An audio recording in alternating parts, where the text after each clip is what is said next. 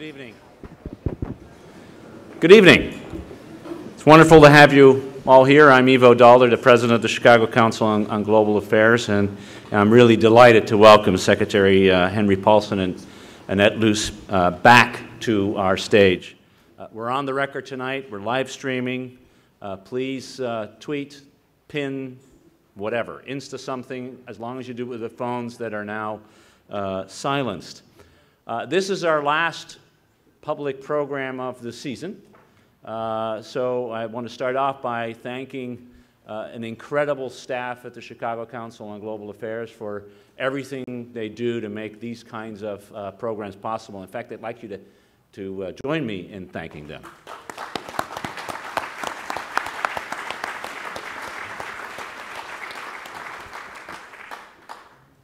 We're at, I think, program number 200 and some, 35,000 attendees, and over 6,500 people are watching live through live streaming. So we're making an impact. This may be the end of the season, but we'll be back in the fall. We're looking forward to have Neil Ferguson, Gary Kasparov, Anne-Marie Slaughter, Dennis Ross, and many others, Ben Bernanke, many others to come back here, and I hope to see all of you at these programs. Now, back to what we're here for tonight. We're very excited to welcome Hank and Ed back to the Council. Both have participated in the inaugural Chicago Forum on Global Cities last month, and we were grateful to be able to host here in Chicago. As many of you know, Hank has been a critical component of the America's engagement with China for many decades. As CEO of Goldman Sachs and as US Treasury Secretary, he has played a critical and fascinating role in opening up China to the world. In the process, Hank had the opportunity to work with many of China's leading politicians, including its three most recent premiers. And today, Hank is president of the Paulson Institute, which works to foster cooperation between China and the United States on economic and environmental matters. We're grateful to have the opportunity to partner with the Paulson Institute today on many great China-focused programs. We're glad that Hank has recorded his unique experiences and perspectives in his new book, Dealing with China, and we look forward to hearing more about his experiences. Signed copies will be available for purchase after the program. In conversation with Hank tonight is Ed Luce, who is the chief U.S. correspondent for the Financial Times. Ed's worked with the FT as a Philippines correspondent, capital markets editor, South Asia bureau chief, and Washington bureau chief. Previously, Ed served as his chief speechwriter for Lawrence Summers, the U.S. Treasury Secretary. Ladies and gentlemen, please join me in welcoming Secretary Paulson and Ed Luce. Thanks, Ivo. Thanks for that introduction. It's a great pleasure, Hank, if I may call you Hank to save time. Secretary Paulson, on first reference, Hank from then on. Hank always. Hank always, okay.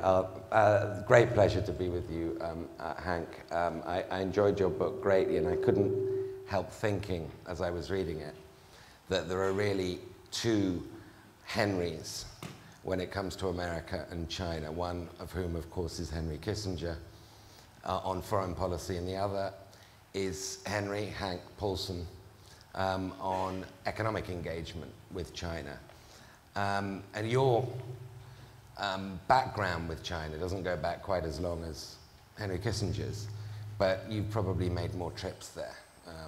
I know you count, but it's probably, what, 150 by now? Not that many, but well over 100. It's well over 100. Talk to us a little bit, just set the stage a little bit as to why you wrote this book and what you hope Americans and people from other parts of the world who are anxious, wary, keenly curious about a rising China should get out of it. Well, that's quite an open-ended question, but I would say this: my first book was On the Brink, which was on the financial crisis, and that was emotionally difficult to write right after leaving Treasury. And I usually get a laugh when I say this, but it was very serious at the time. When I told Wendy, my wife, I was going to write another book, she said, "I think I'll date again." But but this was a more difficult book to write because I thought it was going to take 18 months, and it took the better part of 4 years. And the reason I wrote it, and I dedicated it to my grandchildren, and because I really believe I want them to grow up in a peaceful, environmentally sound, prosperous world. And I think the odds are much greater of doing that if we have a strong relationship with China, and much more difficult if we don't. I believe that although there's great interest, and one thing I've seen, I've now had a number of meetings like this around the United States, and I find there's great interest in China, and there's a lot of concern about China right now, and not a high level of understanding. And I believe this is by far the most important bilateral relationship, the US-China, not just for US and China, but for the world for this century. There are not a lot of examples. I can't find examples in history of a established power and a rising power not coming to blows, into conflict. Someone the other day said, what about the US and the UK? But they don't really know their history. They burned our White House down in 1812. And so it's unthinkable to me that we do come to blows. And so I look at it and say, here's a country that is now, it's a more complex, difficult relationship. They've emerged as a formidable competitor on the one hand, but yet we have this mutual interest dependency, really, these shared interests on a wide range of important topics. And if we are going to make progress in curbing the risks of climate change, keeping the global economy growing, dealing with the nuclear threat or terrorism or cyber or whatever, it's going to be much easier if we figure out how to work with the Chinese in complementary ways, and much more difficult if we don't. So again, the purpose of this book, and it was a bit of a pun with dealing with China, but it really is, the purpose of the book is to give people a sense of what I've learned, and to help explain what I see going on in China, and then the importance of working with them. I've had the pleasure of knowing you on and off for almost 10 years now, because I first interviewed you as a journalist when you were appointed as George Bush's third Treasury, and most consequential, I think, by far, Treasury Secretary in mid-2006. Now, you'll probably be remembered more here for the book you wrote previously, On the Brink, but one of the first acts that you took was to set up, and I think part of your negotiations with President Bush in taking the job was to set up the Strategic Economic Dialogue with China, the first bilateral institutionalized engagement between, if you like, the existing power and the rising one that we've had. And by coincidence, we're now this week in Washington in the 7th annual Strategic and Economic Dialogue, as it's now known, with China. So my question to you is, given all the difficulties we've been having in the last year or three with China, in the South China Sea, in the East China Sea, with the cyber theft, the largest in history of federal government personnel, data, and so on, is dialogue enough to engage and shape the behavior of a rising China? Is dialogue, obviously it's necessary, but is it sufficient? I think it's desirable and necessary, but not sufficient. But I'll talk a minute about the SED. Yesterday, I was sitting out at a bigger audience than this, and I was on the stage with the four leaders of the SED, John Kerry, Jack Lew, Yang Yashira, who's Kerry's counterpart, Wang Yang, who is Liu's counterpart, looking at whole sorts of cabinet members of China, their top ministers, and US cabinet ministers, and doing moderating a panel on climate change and what the US-China announcement meant, and what it meant to each side and what they were going to do to follow up on it. And to begin with, to give you context, I had never had a particular interest in foreign policy, and never really even had a particular interest in China.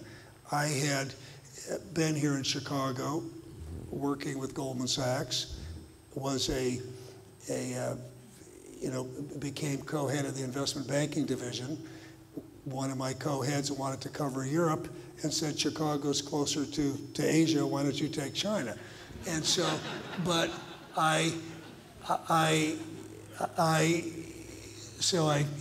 sometimes you can't make this stuff up, but when I got there, and the first part of the book tells the story, I found the culture very different, obviously the history different, the language different. At first it just seemed very, very foreign, even the way you met sitting around these horseshoes and with interpreters. But very soon I found out that I really got to know the people. They had very similar senses of humor. I found relatively easy for Americans to deal with. But so then, as I worked with the Chinese and worked with the leaders, because it was different than other countries, because these were the leaders that their leadership was about their economic decisions. And what they were doing was working to open up their country to Western capital and know-how. But as I watched how they made decisions, and I watched how the US government dealt with them, I realized we weren't dealing with them properly, and that they had diffuse leadership. Many people, even if they didn't have direct responsibility for an area, weighed in and could kill a decision. And they were confused because they didn't understand how our government worked, and we came at them from all different angles. So the idea of the SED was, the Strategic Economic Dialogue, was to get a large number of people in the room, those that had responsibility for a given area and those that didn't. So if I wanted to talk about the environment, we set up the 10-year framework on energy and the environment. I wasn't just talking to the environmental minister who didn't have a lot of power, but I was also talking to very senior people about that. Well, this was a way to prioritize, and their system works much, much better when you have clear direction from the top, which helping form a consensus below. Now, to get to your question, it's taken me a long time to get there, but that you can have all sorts of common interests and shared interests, but if you don't turn those into tangible accomplishments, they're not going to mean anything. And so the Strategic Economic Dialogue was not about dialogue per se. It was about dialogue, long-term issues, but getting things done. And so the point we made all along was, you can have the best of intentions and you can have great understanding, but if each country has got to see the value of that relationship, because it's so complex and so difficult. So you need to get things done. We call them deliverables, signposts along the way. So I won't talk about this, the Strategic Economic Dialogue. I could list a whole series of things we accomplished during our dialogue. But the biggest one was during the financial crisis. I was talking with my counterpart, Wang Qishan, who I'd worked with for years before I was Treasury Secretary, and the Chinese worked very, very constructively with us all the way through, and that was based upon trust and constant communication, and there was a lot of actions they didn't take that came out of that. Now, when you look at what's coming out of the strategic and economic dialogue today, there's a whole number of things that are being accomplished and getting done, so it's not just talking. And then the issues that are very difficult to resolve, at least, the key thing is we can't let those preclude us from working together when we can get things done. But the Chinese understand strength, so that's only one part of it. The most important things we can do is fix our own economy. We've got to be strong militarily, economically, diplomatically. Well, I want to get into some of these very thorny issues in a minute, but let's just stick with relationships. You mentioned in your book that you found the Chinese, that you could do business with the Chinese because they're pragmatic, because they're relationship driven, a good similar sense of humor. You mentioned a very memorable anecdote on 9/11 when you were due to be flying back to the US, but the plane had to be turned around, and you had to go to Hong Kong because they'd closed the airspace here. And you had a meeting the next morning with the senior Chinese official, and you waited for him to say something about 9/11, and he said nothing, zilch. Yeah. And that really struck you. And it struck me that the subtitle of your book is Unmasking a New Economic Superpower. Does China wear a mask, in your view? You know, it's an interesting thing because I would say in terms of the anecdote, that guy stood out because, of course, everyone else, they're so empathetic. Yeah. And this was a guy who was, on top of everything else, it turns out he was a crook. You know, so he's since been done for corruption. Yeah, right? And he's on the lam in Australia someplace, apparently. Oh, he hasn't been done for corruption. He fled a long time ago. But yeah, I think that you know, does it need to be unmasked? Yes, because on the one hand, the Chinese people, at least I found, in terms of doing business, it was difficult to get a handshake, but when I got a handshake, I felt better about them sticking to the arrangement than I did in a lot of other places in the world where they had advanced legal systems. This was a country that doesn't have the institutions they need to govern, doesn't have a legal system that works the way it needs to work. So it's a relationship that's more run by men than by laws. So the relationships were important. Mm-hmm. But yes, unmasking, there's a lack of transparency throughout the country. I mean, transparency is just even writing a book in China, you realize that there's so much drama everywhere, but with just fact checking, getting the facts so transparency is a problem.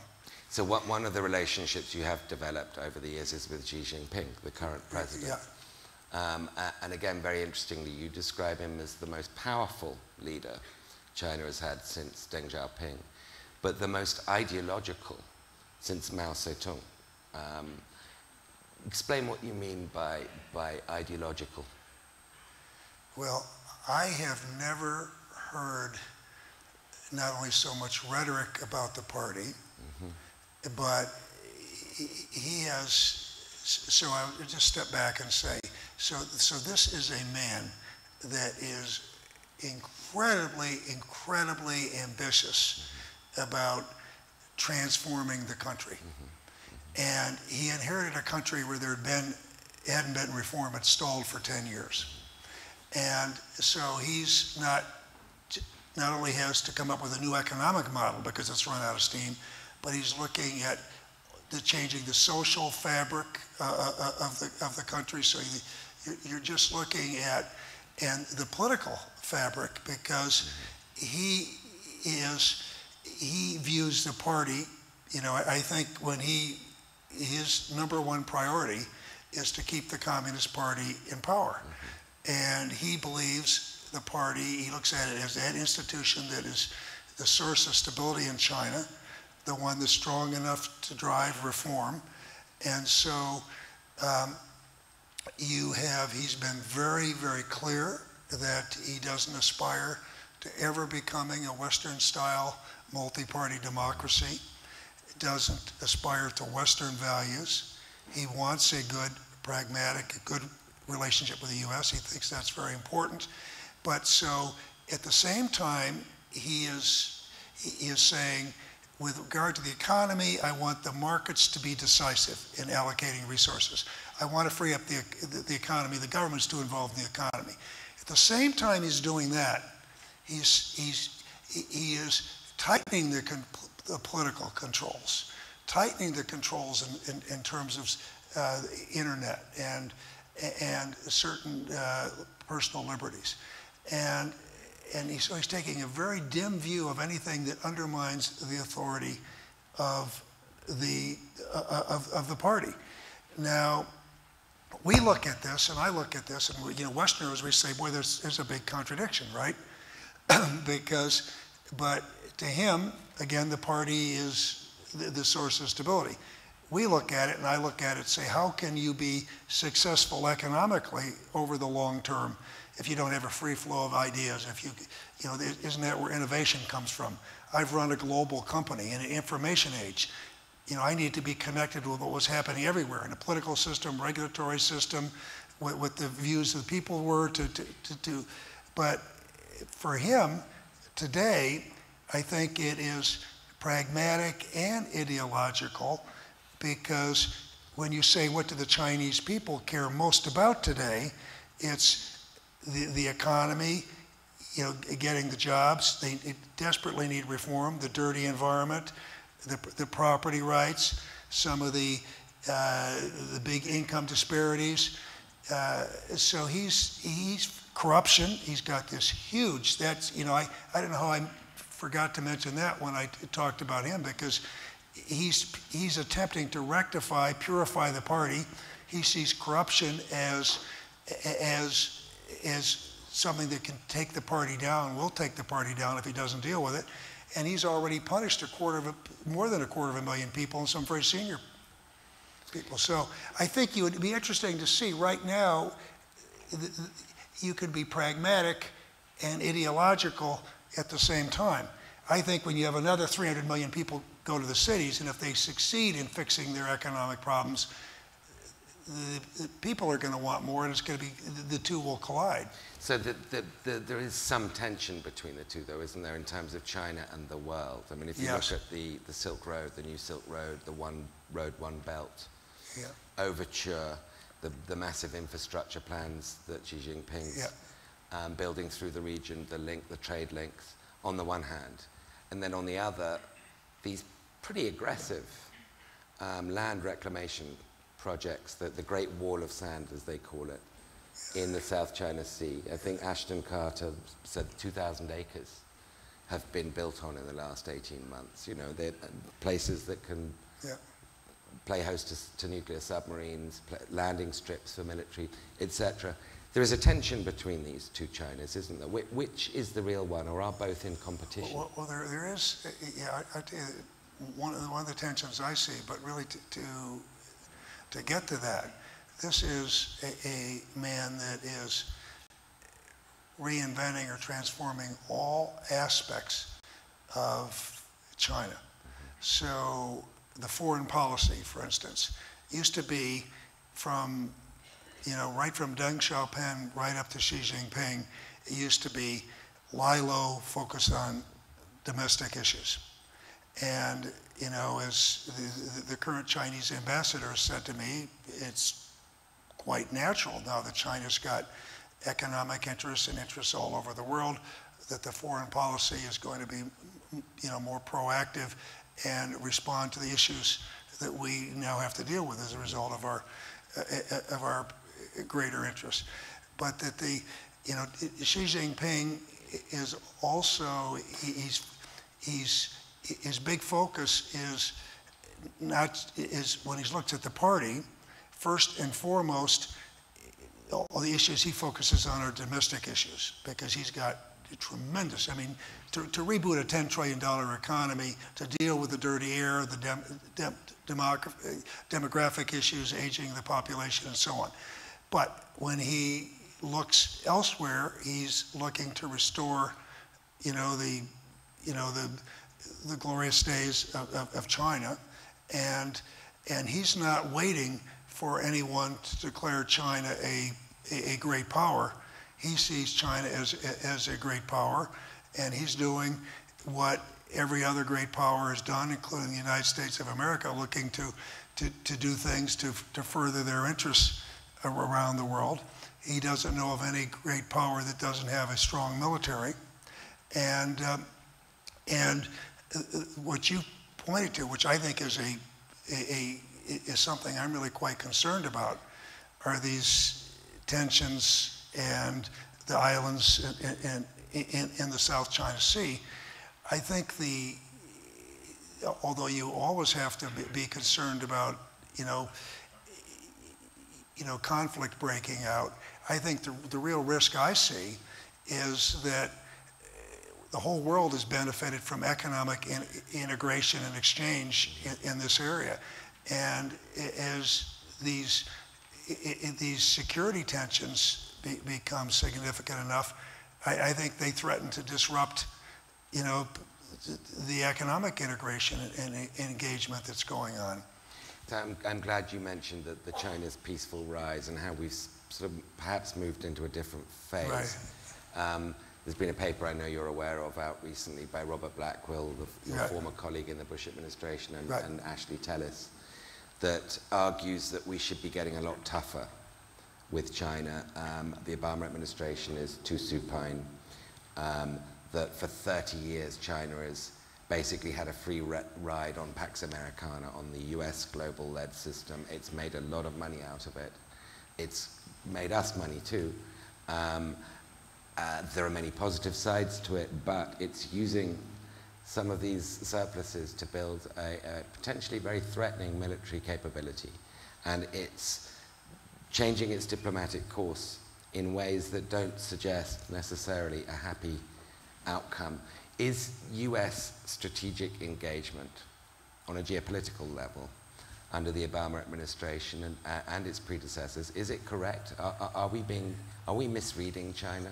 Well, I tell you, I think, so let's talk about, to me that is the $64,000 question. That's the question I get a lot.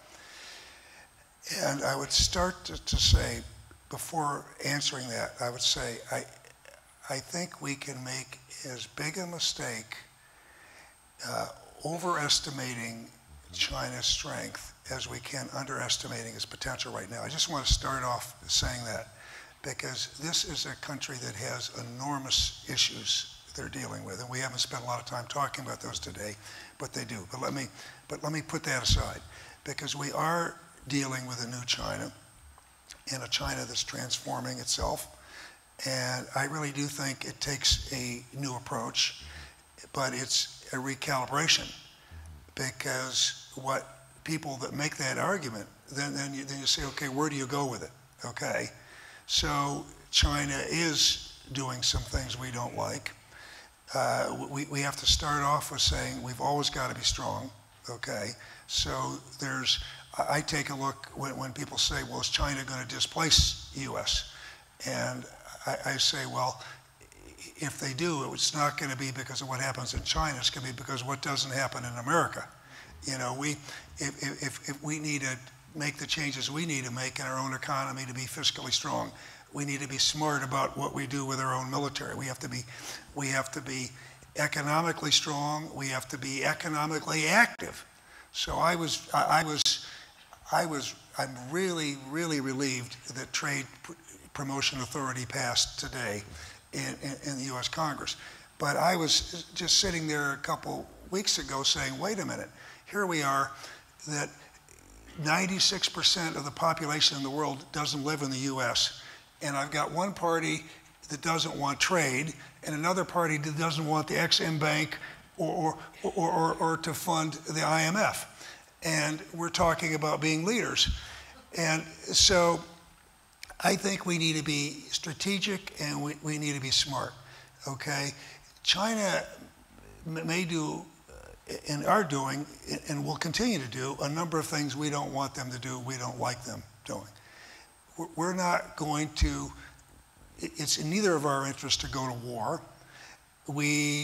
I think it's in both of our interests to be talking about those issues, because there's a number of them where we do have where we have a common interest in coming to resolutions. And there are all sorts of areas where we need to work together. And I start off, rather than dealing with it at 100,000 feet, is to say, let's just tick off all the areas where we have a shared interest. So you're talking about economic engagement. Are we helping the Chinese? Okay, is it, if people don't understand what this economic relationship is at least as important to us as it is to the Chinese, when you look at the value of two-way trade and the role that our companies are playing there. And then further, when you look at the economic linkages we have, I say that they are important glue that are going to help us ride through some of these tensions we have on the security side. Because I would say to you that our militaries are trying hard, but our militaries don't like each other much. And and they don't like the fact that we're operating right off their coast, and we don't, you know, we have a lot of issues and tensions. The fact that we have these economic linkages, and I happen to think two-way investments, you know, are even stronger when you have foreign direct investments. So again, I see it's in our interest to have the economic linkages. It's in our interest to work together. If you believe, as I do, that climate change is the biggest economic risk that this world faces, and the biggest risk to the quality of life for future generations, if anybody thinks we can make progress there without the US and China, the two biggest economies and carbon emitters, leading the way, I think they don't really understand the world. Cyber, you mentioned cyber and the cyber attacks. You know, I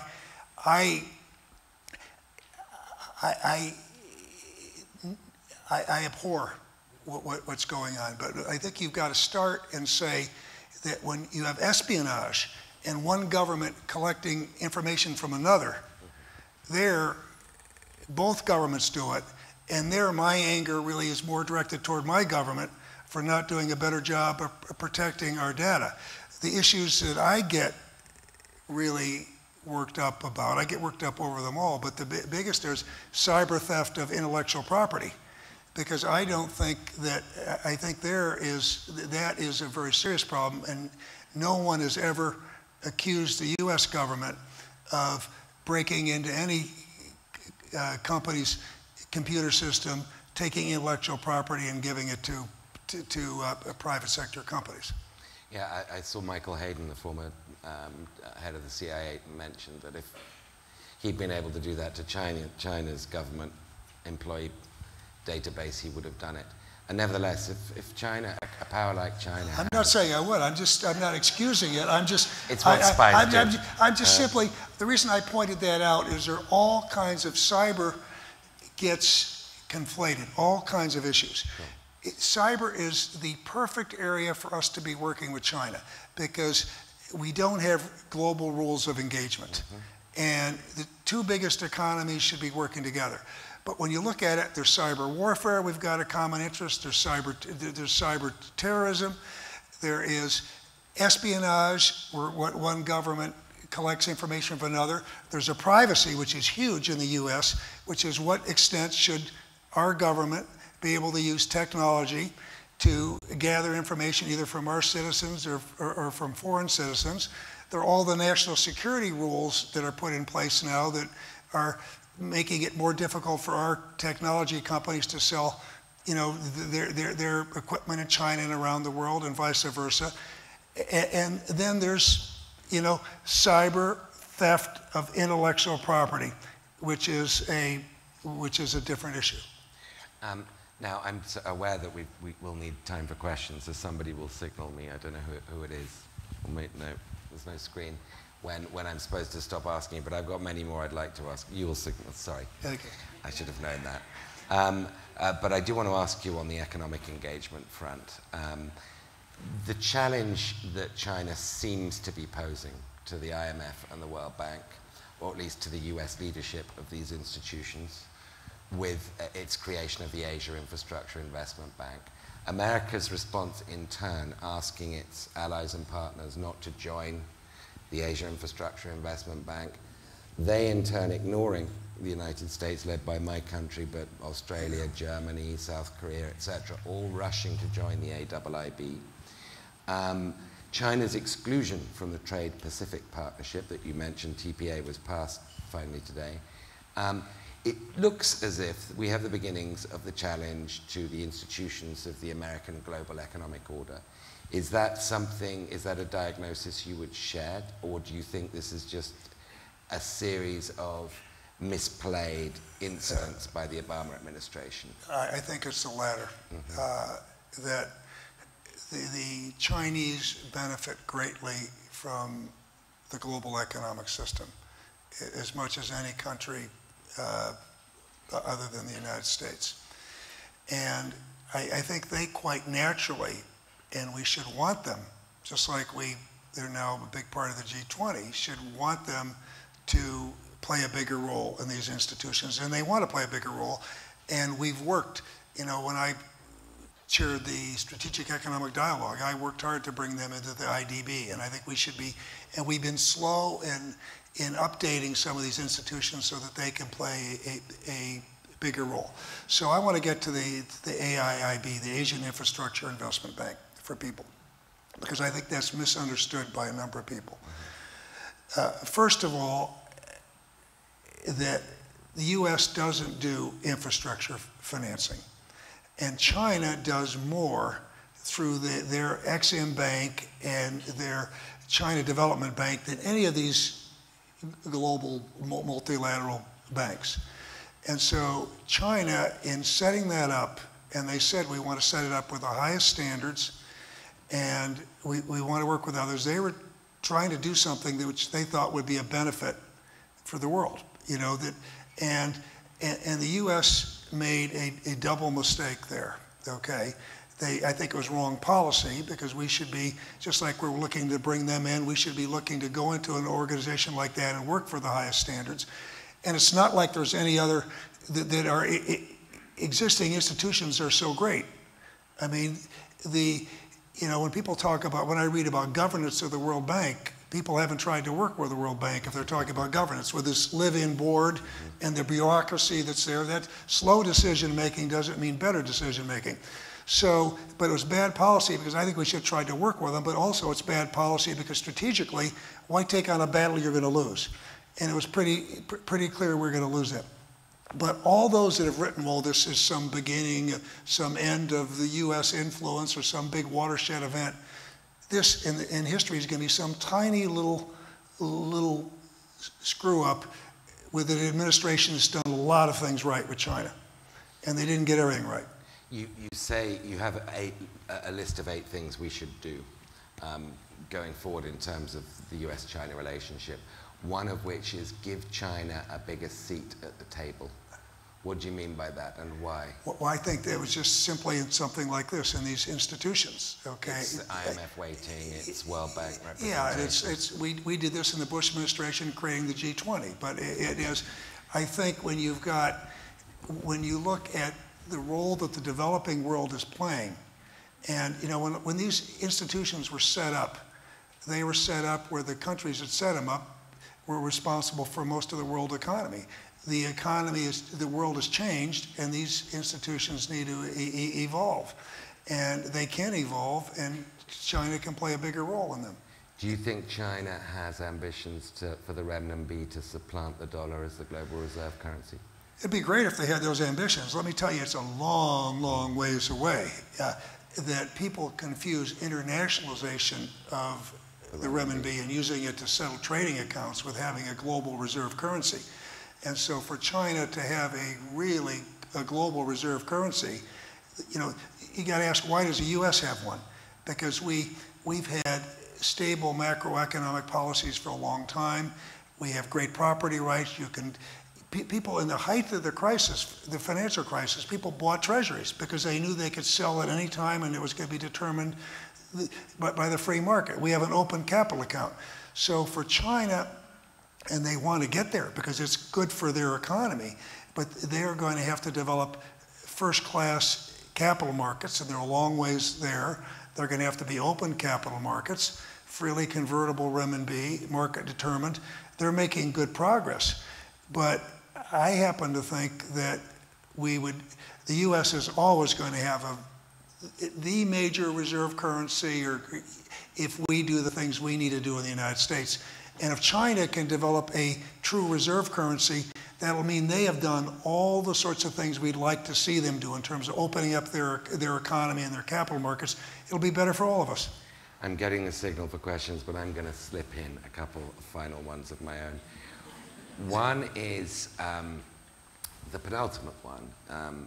It is about the two Henrys, just to go back to where we started. Now, the criticisms leveled at you and Henry Kissinger is that you're too positive about China, that you're too dovish on China's future and how it's evolving. And you yourself have mentioned people come up to you and say, why are you helping China? Right. What do you say to that? I am a patriot. I'm helping the United States of America. The reason I don't love getting on flights going 13 hours, breathing the dirty air, and so on, but I really go to where I started. I think this is this relationship, more than any other one, the U.S. and China, will determine, a lot of events for the people in the world over the next century. And so I'm never for being, I start off, I assume the Chinese will do what's in their interest. So we better do what's in our interest. And what that means is that it's in neither one of our interests to go into conflict. And we have a lot of common interests. And so where I'm working, okay, which is easy for me, so it's a no-brainer where I work. I care greatly about the environment. And when you look at China, a country that half of the buildings in the world going up in the world are going up in China. 40% of all carbon emissions come from buildings. So if I care about the world my grandchildren live in, I want to see energy efficient buildings in China. Half of all cement and steel produced and built is, produced and used and consumed is in China. When I look at China's impact on the global ecosystem, whether it's Latin America or Africa, it is significant. And also when I think about the economic issues and the bridges that I happen to think that the more Chinese investment we get in the US, it creates jobs. And we're talking about real thick linkages.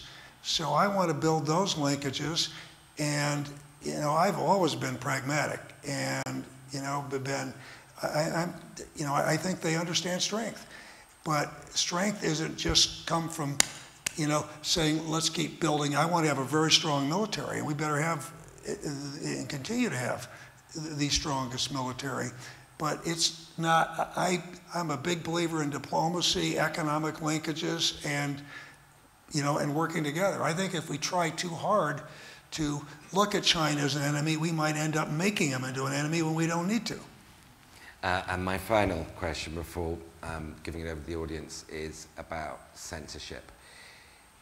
By any measure, there has been a crackdown. China has gone backwards in the last few years. Bloggers have less freedom. Public expression is more constrained, etc. So slightly cheeky question. Will you allow your Chinese translation of Dealing with China to be published if it's censored, if it's edited, if it's cut back, as often happens with translations in China? No, I won't. And a matter of fact, as you look at my book, and chapter 19 is called The Party Line. And so I talk very directly about what's going on and about what's going on with the media and the internet and all of those issues. And so what I've done, the book has not been published yet, and it's being translated. It's being translated, and the deal I have with the publisher, and the publisher, would-be publisher, is someone I've known for a good while, and we don't know what the odds are, because this is an unusual book, not only in some of the things I've written, but the number of not only past but current leaders that figure prominently in the book. So the path I'm going down is that we're going to take a good while, translate it. I'm going to check very carefully, and it can't be changed. And so it's going to have to be translated accurately, which is very difficult to do, censorship aside, just in terms of some of the financial terms and so on, you know, to get it translated properly. And then if it doesn't, if they say it's certain things got to be omitted or got to get changed, I won't approve it. It won't be published in China. In that case, then I will publish it in Hong Kong or someplace else for that translation. Interesting. Well, thank you. I presume we've got mics around. I'm here. People put their hands up. Yes, the gentleman in the second. Is somebody else to? What's the system? Yeah, hold on one second. We're going to bring the microphone to you. Oh, sorry. Hey, yeah, I'm here. Right, I'm not looking. You deal with it.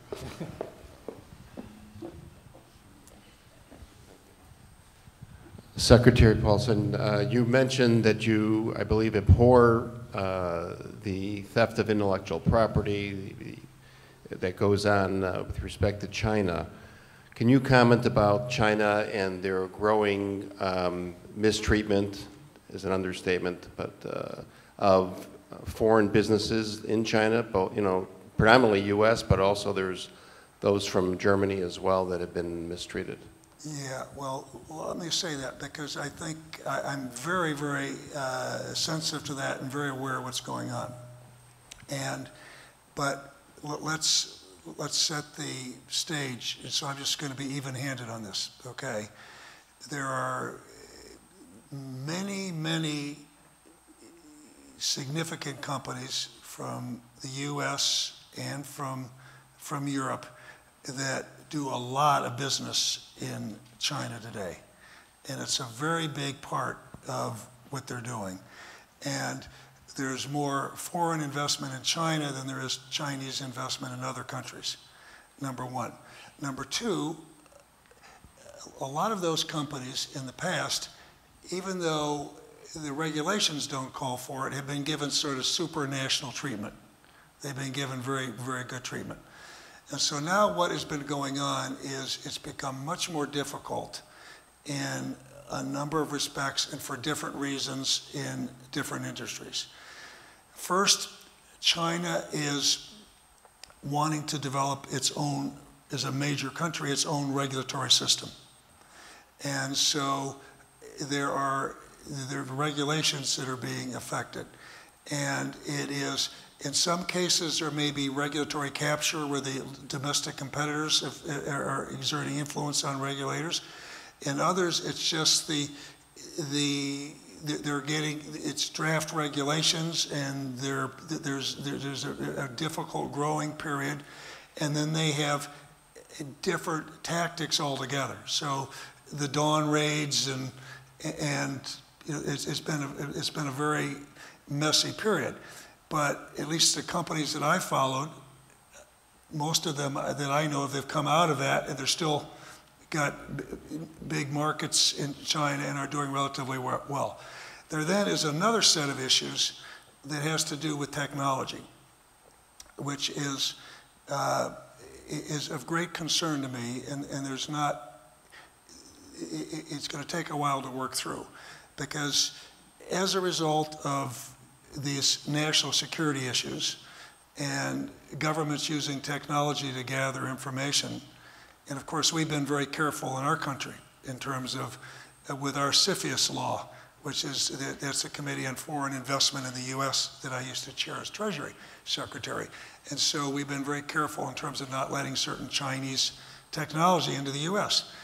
And so we have our technology companies, there's, you name them in no particular order, but Microsoft, IBM, Qualcomm, there are all kinds of US companies that sell technology, which is very important to China and very important to our countries.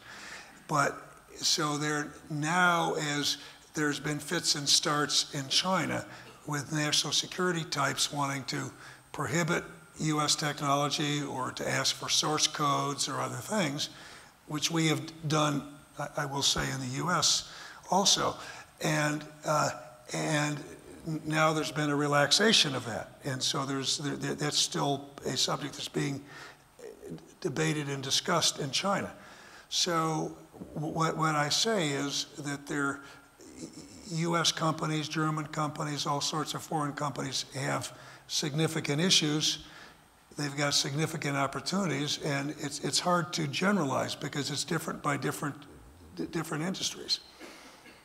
All right, the first question was a good example of our format. Just raise your hand if you have a question. I'll call on you and try to keep it short. So we Can get I as just many say one other questions thing, as because it possible. really comes out of that big time, but I think it's in addition to the economic relationship, it has really hurt the overall relationship between our two countries, because businesses used to be strong advocates for a relationship, and now businesses, when they're talking to members of Congress or the government, they're complaining. And so that's another thing that's stressing the relationship. Sure. Let's go right here in the fifth row.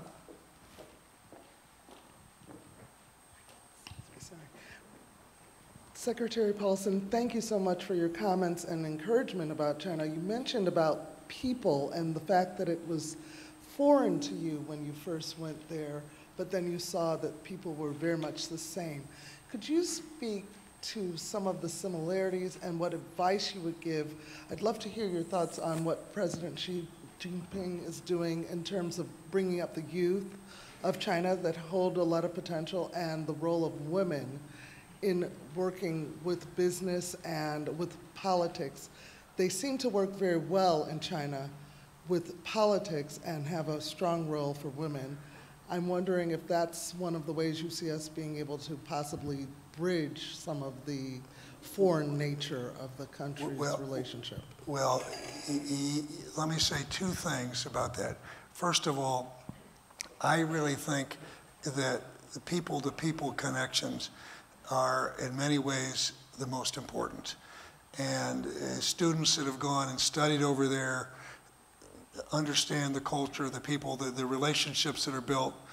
I talked about business, but I think student exchanges, cultural exchanges, these things are enormously valuable. And I'll say something that may surprise you about women in China, but first of all, I find everywhere I've worked, I've put strong women around me, because what I found is that every leader, you've got strengths and weaknesses, and the weaknesses I have, I can best, I get, women help me a great deal, and so I'm a huge fan of women CEOs, women in leadership, and Chinese women, my experience has been, are really, just like women everywhere, very, very able, and they've historically played a big role in private sector companies. But what may surprise you is, despite the history of the Communist Party and some of the roles that women have played, women have a tough time right now in China and in government. And a number of the senior women I know there have known are unhappy, because if you look at, the Politburo, or you look at the Standing Committee, no women on the Standing Committee, which is a top 7. I think I should know this, but there may be 1 or 2 on the Politburo, which is, 25. When you look at mayors and governors and party secretaries, you look at the big cities, you see predominantly men. So I do think it is an issue. So if you're thinking that we can look to China as a model, China has the same challenge we have in the US and in some other parts of the world. And that for whatever reason, women aren't playing the role that many women would like to see them play in the top leaderships of the Chinese government. Okay, there was a question just behind her, actually. Secretary Paulson, thank you very much for your time. My question is, we've rightfully focused on relationships directly between China and the US. I would like to hear your thoughts about the global competition between China and the US for influence in the Middle East and Africa specifically. We see as the US is drawing away from the Middle East after the Iraq experience and Afghanistan. China's influence is getting bigger in the Middle East, specifically, and in Africa a lot too. Iraq's largest producing foreign company for oil is now a Chinese company. So I'd like to hear your thoughts about the competition there and how the US is withdrawing and China's taken that part. Yeah, well, I refer back to, I wrote in the last chapter of my book, and I write about US-China relations. I spend a reasonable amount of time on that. And first of all, I start off by saying we shouldn't, there's nothing wrong with competition as long as you don't want Cold War debilitating competition. But healthy competition is a good thing. And I alluded to it a little bit, and so I start off with our underlying economy, because no one is going to want to emulate the US and our system if we don't continue to be strong economically at home. And I saw the flip side of this for a short time in the financial crisis, when my friend Wang Xishuang came in June 2008 and we were pushing him to do certain things, and he said, well, you've been my teacher on financial markets, but my teacher doesn't look so smart now. And so I think we have to start, the very first thing we do is do the things we need to do, because we have the same problems that China has today, that every other major country Europe has. The policies that have served us well in the past don't work in today's world. And all the issues we have about income inequality and so on. So we could talk a lot about we have to fix our political system.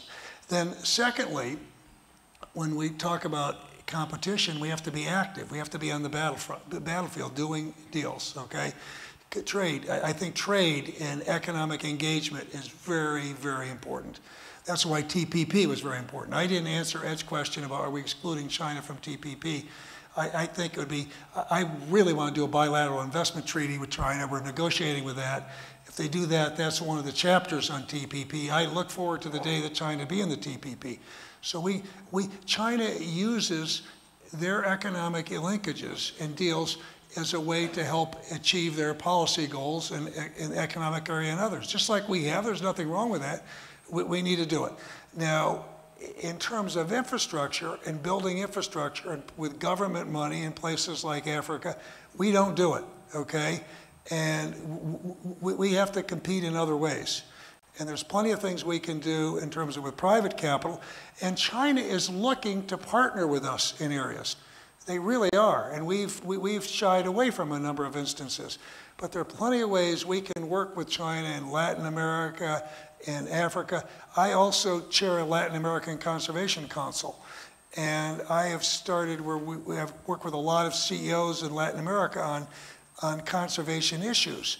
And I'm now with the Paulson Institute, we have a sustainable soy project where we're talking about, again, working with Chinese companies and US companies and Latin American companies. There's a lot we can do. They're going to play to their strengths. We need to play to ours, and we need to figure out how to work with them. But when I was Treasury Secretary and I traveled to Africa, I expected to hear, because I kept hearing from all kinds of people, well, the Chinese have these terrible practices and the Africans were going to complain about it. And all I heard was, why aren't you here making investment? We're glad they are. Now, but they also have some terrible practices. And so one of the issues that I think China is focused on right now, I have said that there's two big economic issues of the next 25 years are going to be the next 300 million people going to the cities in China. That will drive, they got a flawed urbanization model, that will drive global economic outcomes and environmental outcomes, and Chinese companies looking to become outstanding global companies as they glow out. And I say repeatedly, and they're focused on the fact that their global companies making investments in Africa, Latin America, Europe, the US, are going to be the window through which the rest of the world looks at China. And if they want to have the best, we have best of class companies, they better have best of class governance, they better have best of class environmental practices, hiring practices, and all those sorts of things. And so again, those are, but that is you can see brevity isn't my virtue, but to me that's just such an important question you just asked. All right, we'll come up here to the front row, and Phil Levy, our senior fellow on the global economy. Thank you. If I could, I wanted to follow up on the bilateral investment treaty idea that you mentioned. So 2 questions. One, what do you see as the major obstacles to reaching a bilateral investment treaty with China? And 2, if the problem with China has often been not the laws on the books, but the implementation of those laws, how valuable is it to add new laws to their books? Yeah, I think it is very, very valuable, because just as, so what you need to understand to begin with about what's going on in China in terms of the economy, they've been so reliant on municipal, on government investment in infrastructure that debt's been growing very quickly. They have a very serious situation. They're going to have to place less reliance on exports and on government-driven investment in infrastructure, and they need the private sector to create jobs. The private sector creates 70% of the jobs in China, but there are big sections of the economy that aren't open to the private sector, really, because they're dominated by the state-owned sectors. You could talk about much of finance, telecommunications, energy, good number of areas. And to open up those areas to competition, reformers in China have always used as a lever international agreements. Zhuangzi, the legendary premier I write about in the first part of the book, used WTO as a lever to bring Western capital know-how competition. So this bilateral investment treaty, I think, will be a lever to help open that up. It would, but foreign cross-investment, Chinese investment in the U.S., getting more of that will create jobs here. It really will, the right kind of investment, and vice versa. These are important linkages. Now, it's hard to negotiate this because our economy is open in most places, okay? There's certain parts of, there's just certain sectors, very few, defense, and certain transportation, but it's basically open, and we have this CFIUS law of national security to exclude certain investments if they undermine national security. China, on the other hand, has a system where you've got to come in and get approval to invest. We can come in. The idea is people can come in and invest in our country. There, we have to get approval. So they made a huge decision for them, which was to say they would publish a negative list, which would mean the negative list would say, these are the areas that are excluded, everything else is open. And so now the negotiation is about the size of that negative list. And I think the biggest obstacle to this will be the political will in both of our countries because this agreement won't be popular in the US because no trade deals aren't popular and investments are even less popular. We don't like the idea of foreign investment other than when someone's working in a plant that's created by a foreign investment. We don't like the idea of our companies investing overseas, although it's good for all of us. So politically, and then this is going to be tough to negotiate. But I think it can be negotiated. Both sides want to, and it's very, very important. All right, let's come over to this side of the room. All right, we got one in the back row there.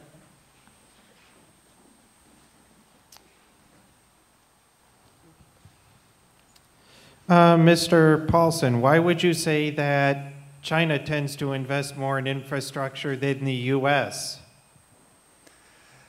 Okay, well, there's 2 things built into that question.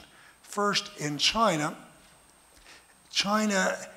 invest in infrastructure that they desperately need because they're developing, right? So a developing country needs to build highways, right? And they need to build bridges and plants and so on. And then the other reason China is invested in infrastructure is mayors were, and party secretaries and governors were, and it felt a big responsibility to drive economic growth and to hire people. And so there's been excessive investment in infrastructure that's just plain not sustainable. The debt has grown to a dangerous level, and they've invested in a lot of infrastructure they don't need, inefficient infrastructure. So big waste. We are the opposite of that, okay? And so why we don't build the infrastructure we're building, I've thought about that a lot, and it's different depending on what infrastructure you're talking about.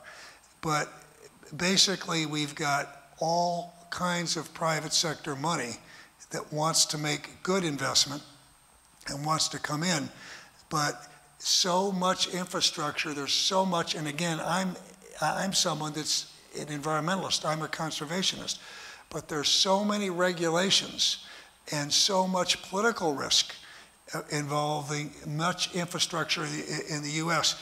And so the projects get delayed, you know, they're supposed to be done in, you know, 3 years or 5 years, and they go on to 8 years, or they get killed. And so we don't have ways of building on a fast track. There's all kinds of regulations about unions and all kinds of things that drive up cost. And it just is so we could spend a lot of time talking about what needs to be done in different areas in order to get the kinds of investment we need in infrastructure here.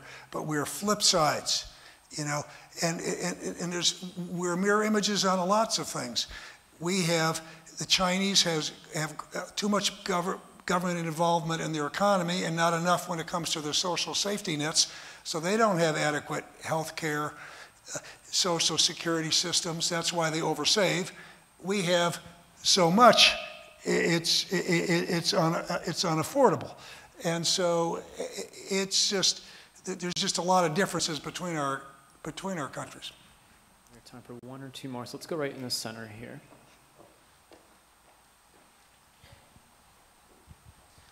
Thank you.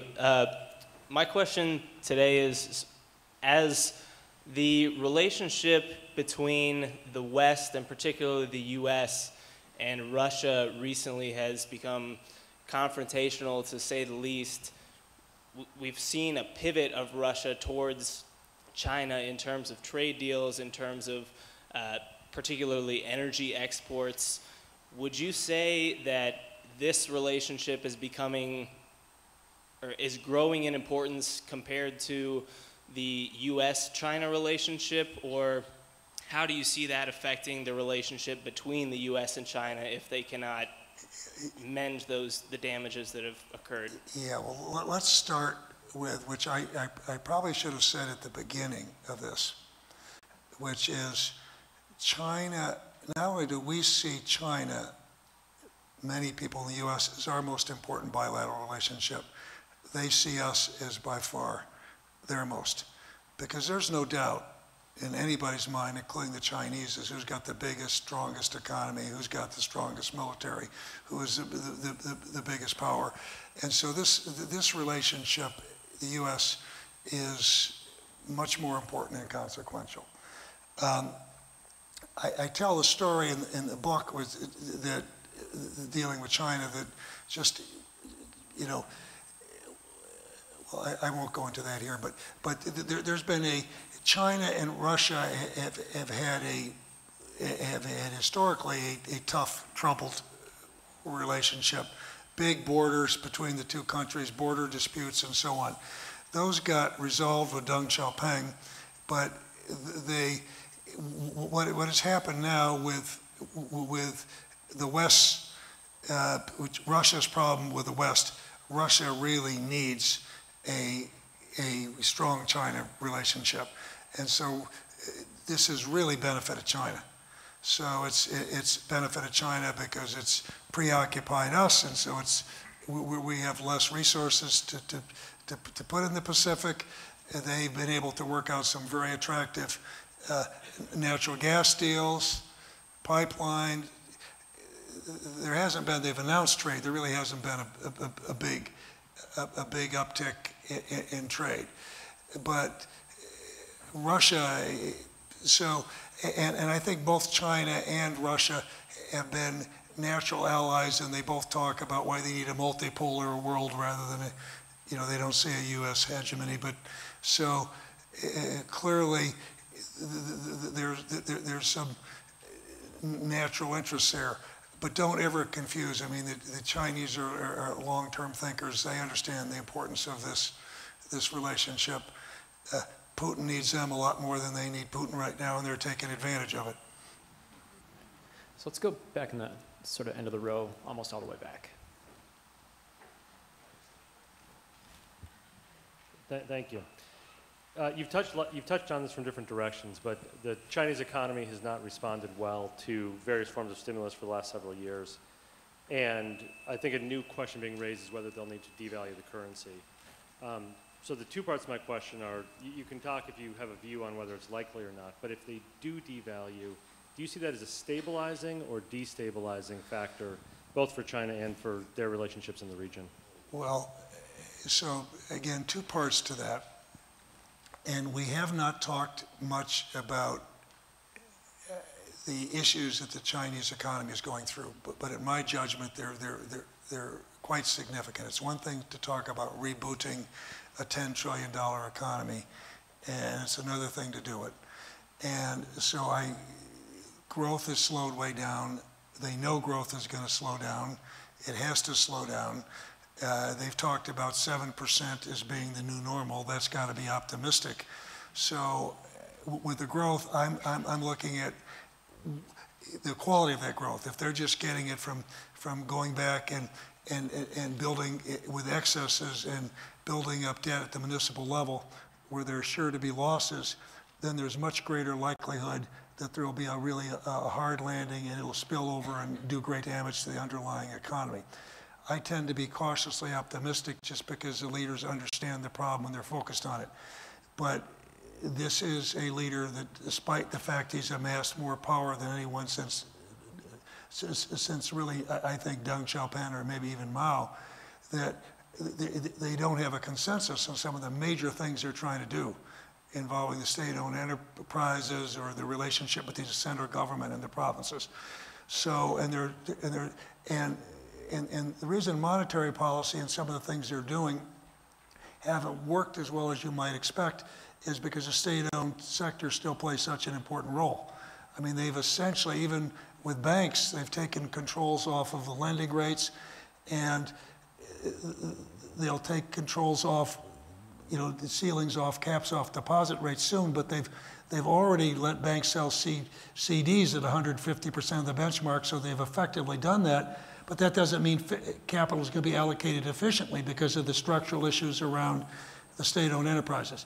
Now, with regard to currency, I don't see any real likelihood that they're even thinking about devaluing their currency. They've been doing the opposite, okay? Because when you take a look at what's happened to the dollar and how, as everyone else in the world seems to be trying to figure out how to drive their currency lower with different stimulus and so on, and so the dollar has risen. The Chinese their currency has really hung in there.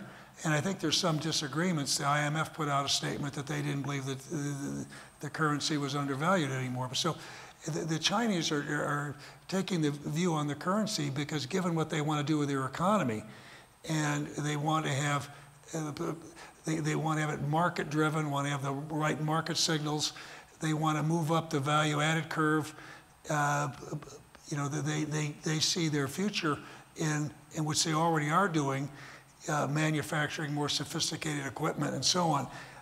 I just don't see anything like what you suggested unless there was, a real serious economic disaster in China.